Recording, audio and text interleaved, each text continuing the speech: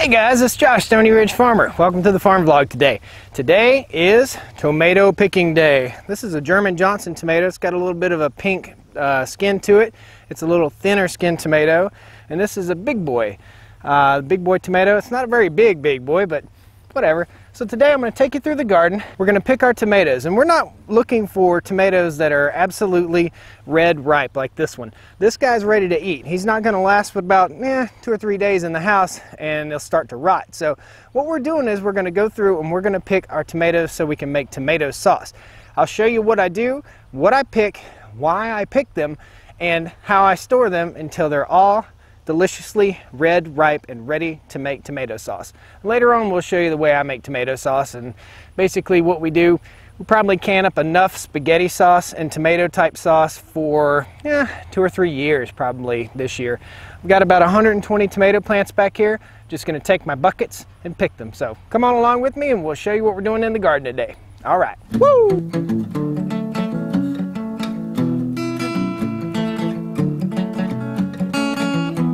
Stoney Ridge, farm Stoney Ridge, Stoney Ridge farm. Woo!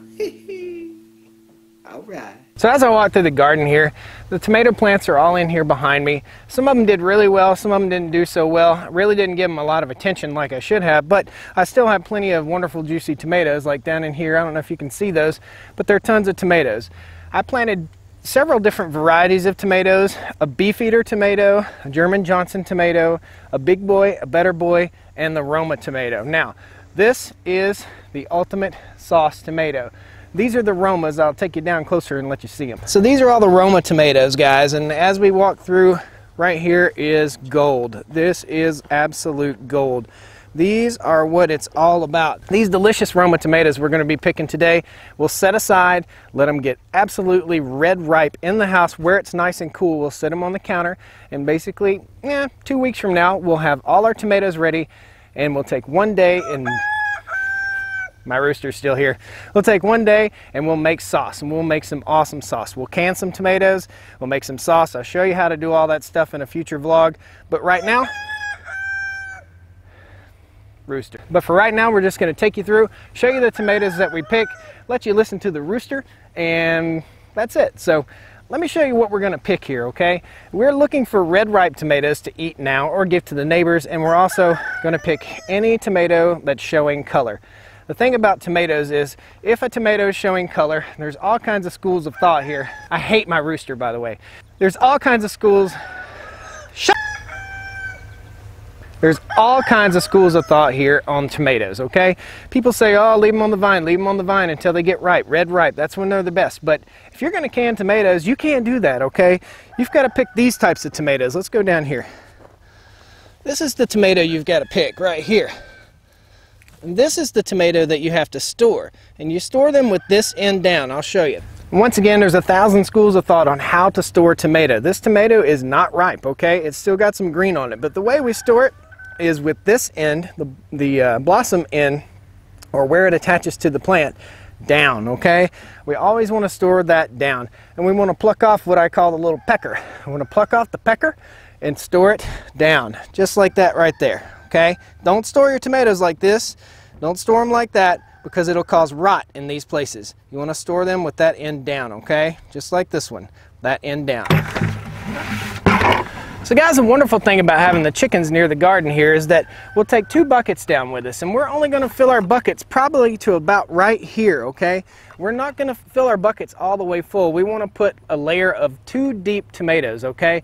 The Romas we can fill halfway full, but the other tomatoes, they're so sensitive to bruising, we'll only do them 2 deep. We'll take them, put them in the house, and then we'll come back. I've got 4 buckets here. 1 bucket will be dedicated for chicken food. Anything that's got a worm in it, rot on it, whatever like that, we need to get it off the vine. We'll take it, dump it in there for the chickens, and let them make some delicious eggs out of it. So let's get busy and get to picking. All right.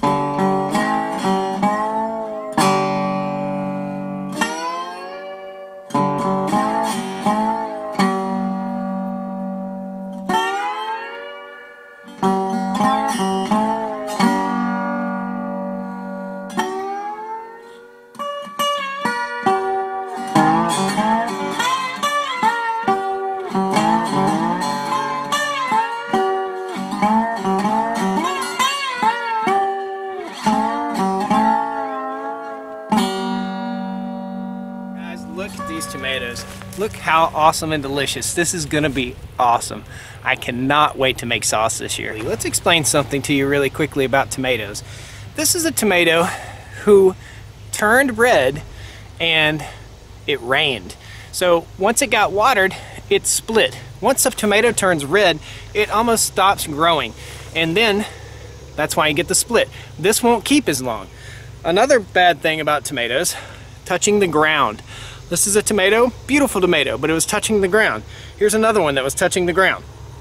Awesome, awesome, beautiful tomato, but no good because it was touching the ground. You've got to support your tomatoes. And the reason we pick them when they first start turning is so we don't get this. They keep in the house longer. They'll be able to ripen red without rotting if they don't have these little splits in them. All this is for the chickens. Awesome. So here's the awesome bounty for the chickens. Awesome. What an awesome little bounty for the chickens to get. Guys, if you don't have chickens, if you don't have a way of saving stuff, don't throw your scraps away. Don't throw your food away. Even if you live in an urban environment, there's a way that you can use this stuff, okay?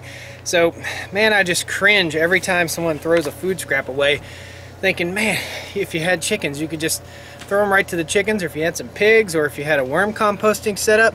So look into it, guys. You know, we fill our landfills completely full of food that we throw away. Try to work on not throwing food away, because look at the work that goes into this. You just go to the store and you buy it and you throw it away. It's not right. It really bothers me to throw stuff away, and I'm so glad that I have the chickens here that'll gobble everything down if I don't need it.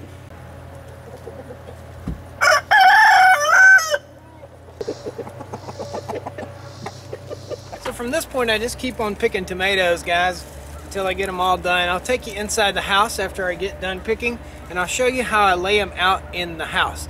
Now basically, with the Roma tomato, you can just lay it on its side, but with the other types of tomato, the big round tomatoes, you've got to lay them with the end down where it connects to the tomato plant. Another thing that you really got to think about is keeping air moving around these things, okay? So we'll put a small fan oscillating on the tomatoes, and we'll keep a fan blowing on the tomatoes to help keep them dry and to keep them from rotting any faster than they should.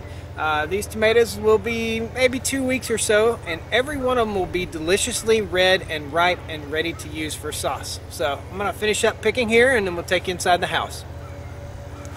Another thing we do once we finish picking is now we're going to really start heavily watering these tomatoes so that they grow very fast.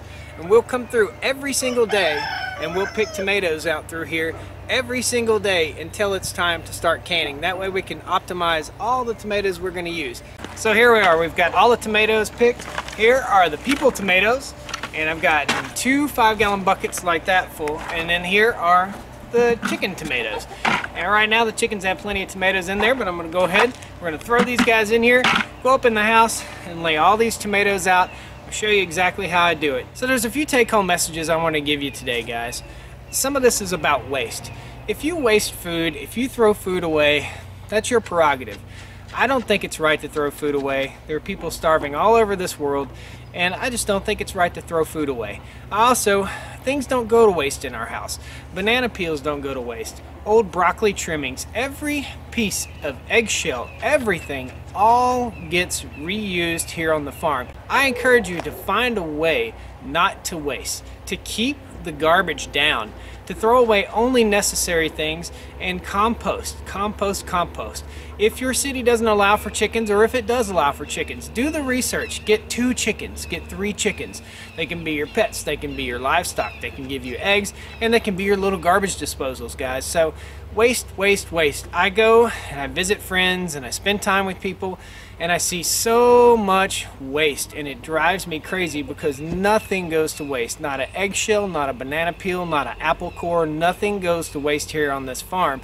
And nothing went to waste before we went to the farm too. We found a way in the city to save. It takes a little bit of extra time, but not much. And once you start doing it, you'll feel guilty for not saving all your food scraps, all your biomass, and using it on your lawn, in your house, and in your life. So guys, the take-home message is try not to waste. Don't throw food away. get a couple backyard chickens. You get 2 hens, nobody will ever even know. And all your food scraps get put right back into the soil. So let's go inside the house and I'll show you everything. So here we are inside the house, okay? Basically, I just take the Roma tomatoes and I try to separate them up here. I try to separate the Romas from the rest of the tomatoes, okay? The Romas will ripen a little bit slower. That's okay. And basically, I just store them sitting on their side just like that.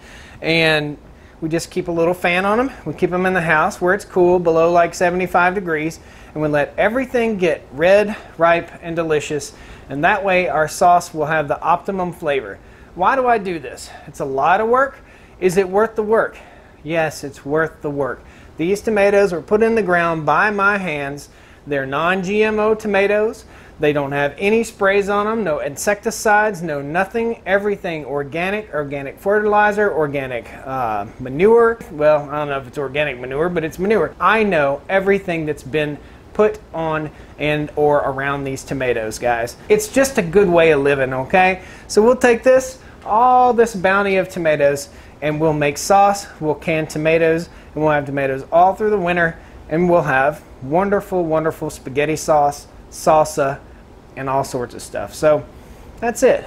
Guys, I encourage you not to waste. Click that thumbs up button if you can, okay?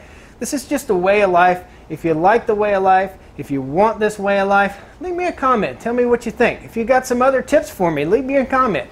Can't hurt. So click that like button, subscribe to the channel if you can. I'm going to get to work here putting these tomatoes up. And I thank you for watching. Thank you a whole lot. We picked, I'd say we picked about 70 or 80 pounds of tomatoes today.